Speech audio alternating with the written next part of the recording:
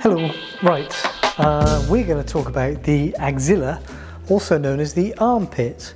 On this bony boy here, we can only see the bones, but we have muscles on top of the bones, and when you lay the muscles on here, you make a pyramidal space in here through which a number of structures pass. So yeah, sure, the armpit or the axilla, the armpit is covered in hairy skin, it makes some interesting smells, that sort of thing. But the axilla anatomy I'm really interested in is what is in here. What are the borders of the axilla, what runs through the axilla, and it's important because it narrows up here and we get something called thoracic outlet syndrome. So what might get squashed and how might it get squashed and how might that manifest itself and that sort of thing. Alright, the anatomy of the axilla.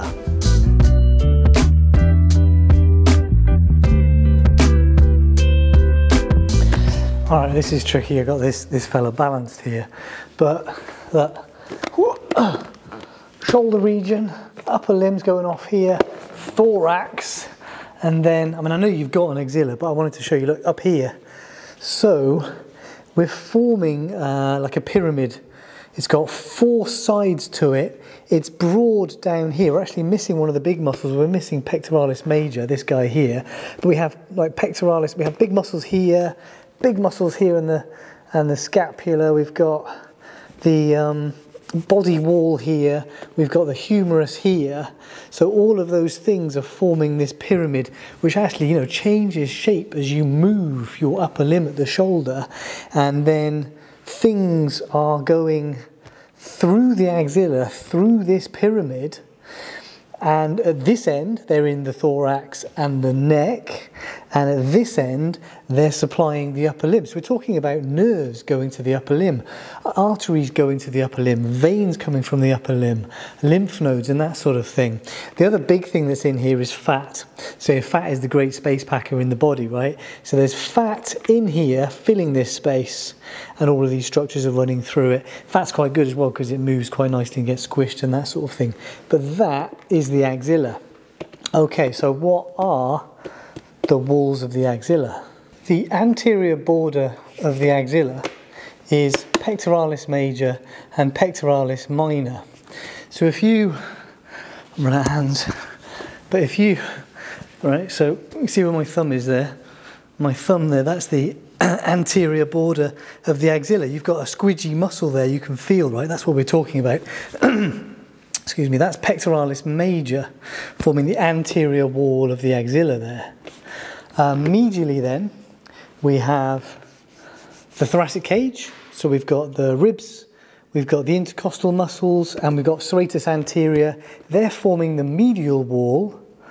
Posteriorly, deep in there, which we might have a look at on another model in a moment, well, we've got the scapula back here, right?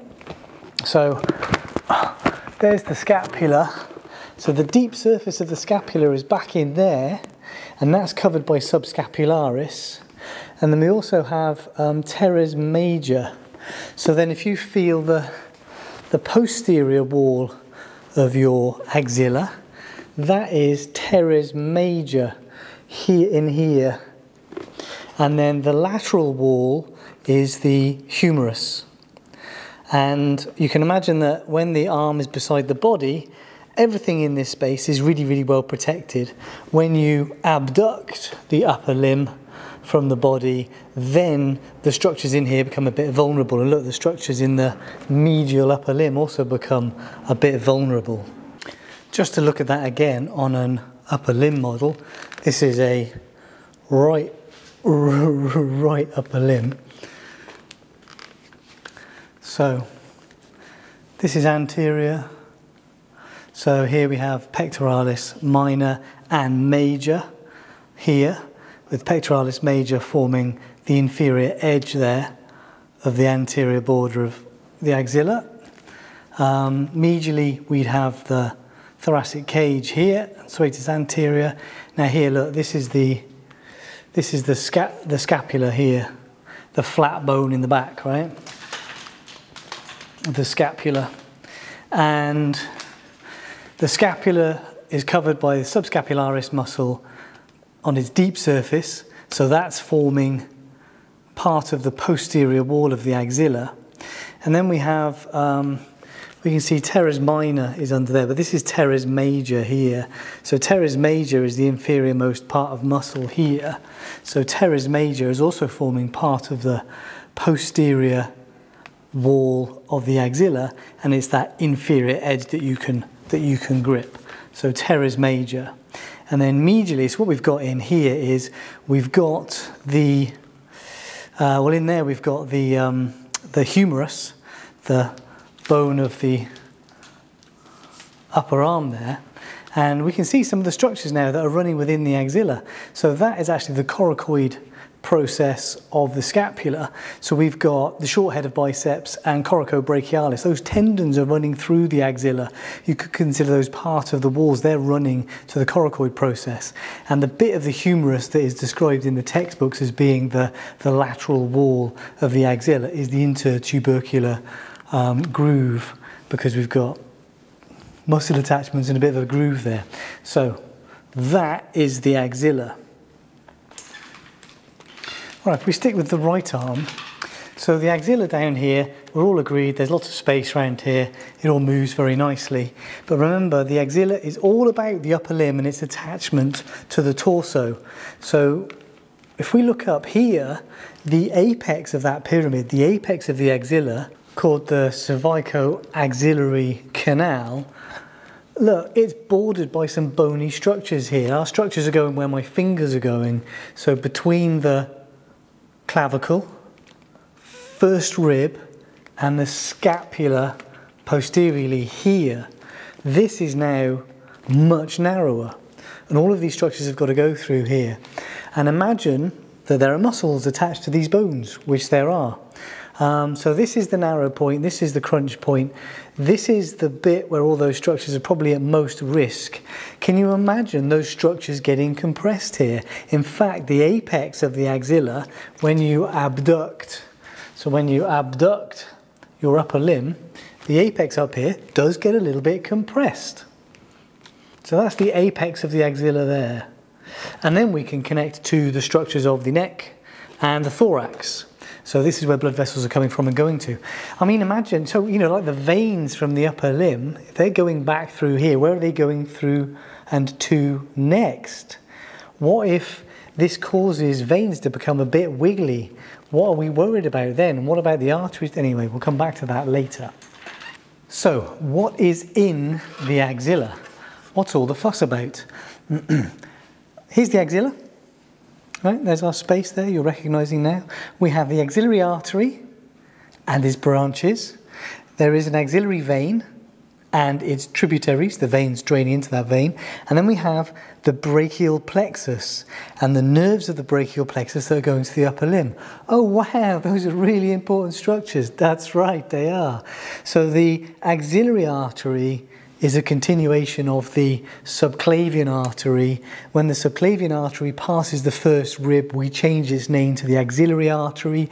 So it gets called the axillary artery while it's running through the axilla, which means that when it leaves the axilla, which we just described as the inferior edge of the Teres Major muscle, right? When it leaves the axilla, we change its name again to become the brachial artery. The vein does the same thing. Also in here we find lymph nodes. There are a number of axillary lymph nodes. They are draining lymph from the upper limb, so also really, really important.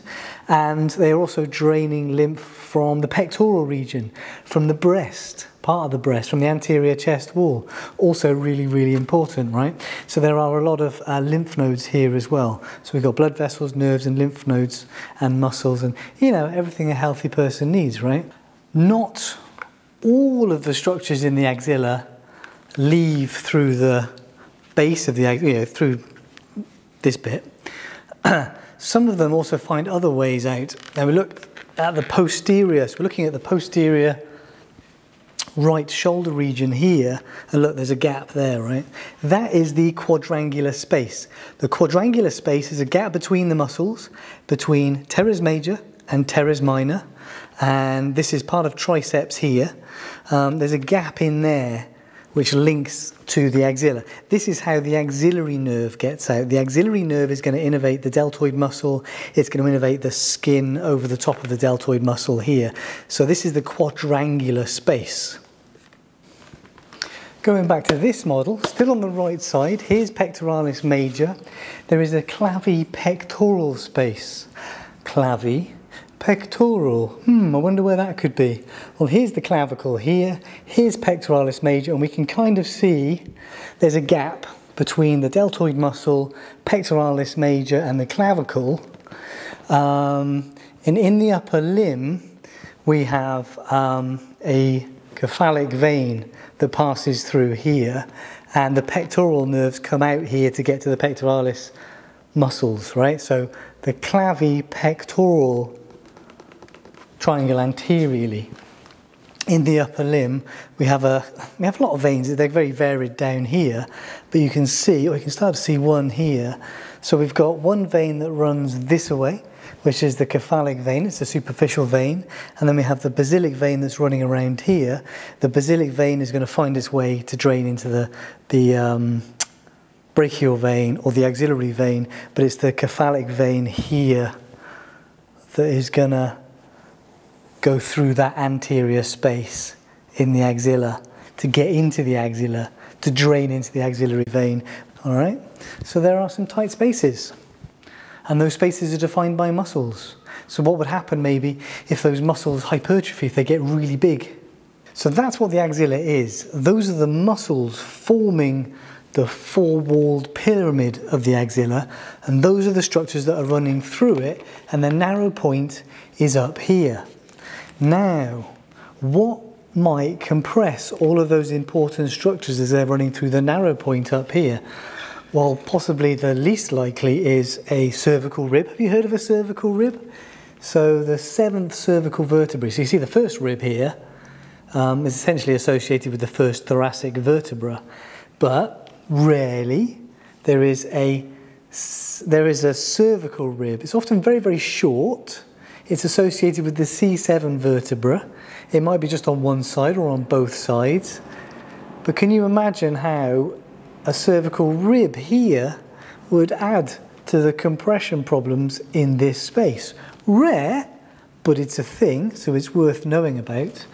Also, we talked about this is a muscular space, so and how abduction of the upper limb actually compresses the apex of the axillar pyramid up here. So repetitive movements where, you know, you're doing strength training or you're doing an active job, raising your arms up, raising your arms above your head. These muscles are hypertrophying, they're becoming bigger. There's a limited space in here because of the position of the bones. So as muscles grow, they're taking up space. So there's another chance of compressing these things in here, right? A fractured clavicle means that the ends of the bones can move around, so there's potentially less space there. So that's, you know, that's kind of what you're looking for, is like repetitive overhead movements or raising your arm up, or, I mean, it has been associated with posture, but I'm not sure how good the data is with that. But be aware of this narrow point here and all the structures that run through there.